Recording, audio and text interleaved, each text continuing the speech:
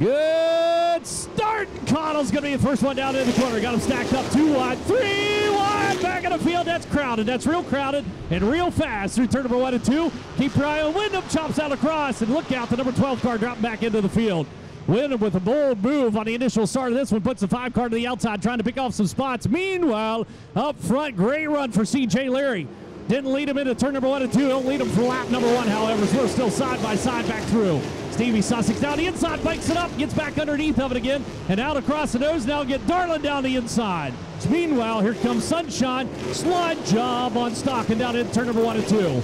Picks up P4 on the field, Stocking back to 5th. Blue still working the cushion through the corner, and down the back straightaway carries a lot of speed to the inside of Stocking. Hello, how you doing? Down into turn number 3. Stocking up high on the racetrack. Watch Blue, the madman, the number 12 car coming off the bottom. He's got a spot.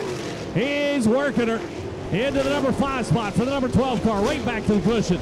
Leary up front continues to work down the back straightaway. Bacon able to get into the number 2 spot, the number 99 car, while we were watching that back behind down to put Cottle 3rd on the field. Back behind Darlin, looking at the outside of Wyndham. Kevin Thomas Jr. trying to find some speed. The 69 car down the bottom, working that moisture onto the back straightaway with Justin Grant just out ahead. As up front, you got yourself a new race leader. 99 car, Brady Bacon, good run through turn number 3 and 4, dances his way around. C.J. Leary, the number 30 car, Blue up to the number 3 spot, the number 12 car. Rockets his way down the back straightaway. Shane Cottle now back to 4th. And the 5G car, and here comes Sunshine to 7BC. Don't count him out just yet. Plenty of laps to get the job done. Although Bacon up front's trying to run away and hide. He is bad fast down the front chute. As meanwhile, keep your eye on Blue's got to play it down the inside of Leary, turn number 1 and 2. Slide job on Leary. He's got the number 2 spot away from him. Leary trying to turn it back to the inside.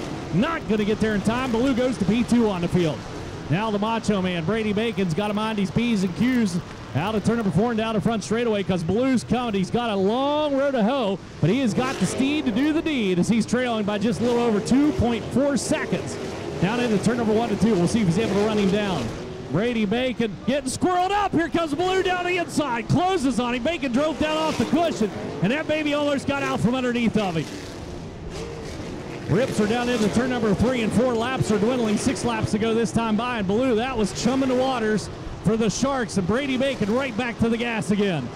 Down into turn number 1 and 2 he goes. This time will not make that misstep. And the 99 car keeps himself out of Blue, and Blue right now is kind of pinching himself, saying, man, I should have capitalized on that opportunity. As here comes the white flag up front for Brady Bacon.